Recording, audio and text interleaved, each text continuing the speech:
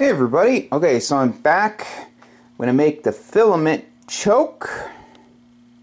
I removed the old bifilar type. Remember, I had two of these in here originally. They were wound bifilar, and one conductor on one was in parallel with a conductor on the other one to double the ampacity, but still bifilar, not in parallel, not two windings in parallel on one and then two on the other. So anyway, I'm going to do the same type of choke I did on, or in I should say, the 6-meter amplifier, but I'm going to add more of these ferrite cores. For 160 I need at least 8. I might put in 9, I'm not sure yet. I think I might just do 9. Just to have a little bit extra. I have 9, so why not? So I'm going to use 2 gauge wire here, 2/0 gauge. It's double insulated, fine strand, super duper flexible. I have the ring terminals here, 5/16 hole. They'll be connecting to the 100 amp supercon connectors that are already mounted to the panel. I have bypass ceramic disc caps already connected. This will be away from the wall.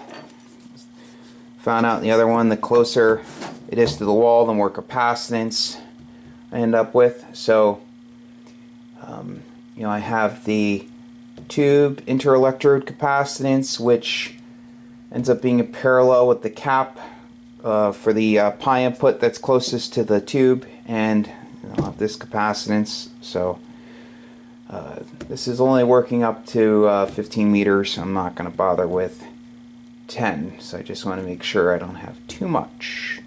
If I had too much, then it won't work up there. I'd have to do something else, but or just not have it work up there. So stay tuned, and I will see you soon. If you'd like to hit the like and subscribe button, then you'll get a notification next time I post a video. So I have some amps on the way. I'm still waiting on a part for the AL811H. I have a AL572 on the way, an AL80A on the way, an AL80B on the way. It's holiday time, so it's down a little bit, but I'm very busy for the holiday time. So I love working on amps. If you see one on my channel that you have that needs to be repaired, gone through, I'm very thorough, I'm very fast, give me a call. But I'm going to get to work on this. I need to strip the wire, crimp the connectors, I'll use my hydraulic crimpers, and use my torch and solder. I don't just crimp, I crimp and solder, and then I'll put some heat shrink over it because I have tons of heat shrink. Okay, so stay tuned. This takes time, and then I'll put heat shrink over the cores. Okay, so see you guys in a bit. Okay, so I ended up using 2/0 gauge this time. I used number 4 last time, which was plenty, and wire length was a lot shorter. Didn't need as many of these cores because the frequency was much higher. So ended up using 9. That gives me, it was 225 ohms worth. So that's a little bit more than what's needed for the lowest frequency. It's determined by the cathode impedance of the tube. So this wire was a nightmare to get through.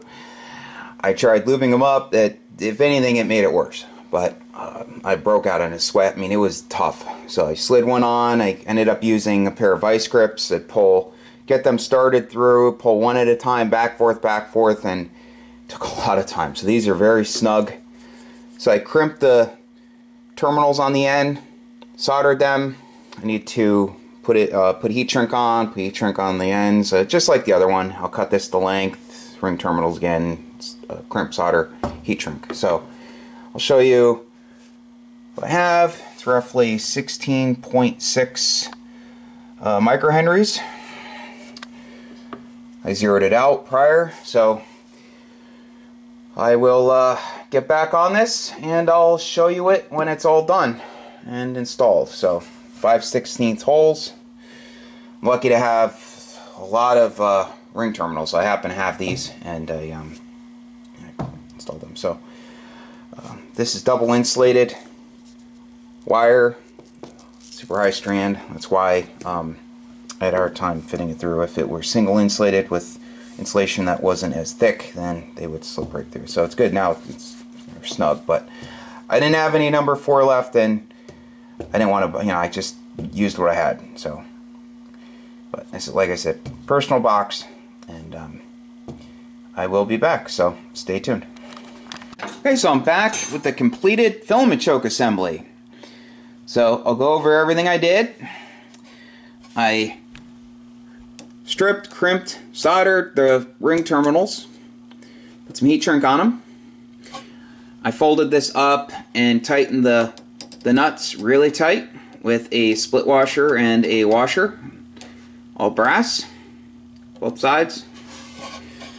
So put heat shrink on the ferrite pieces. This is really snug, it's not going anywhere. I'm going to put a standoff over here and zip tie it. Keep it away from ground. Took the socket apart, 1/4 inch bolt. I have the grade 8 bolt facing down, plenty of clearance between the head of the bolt and the other side of the filament. There's a plate down here.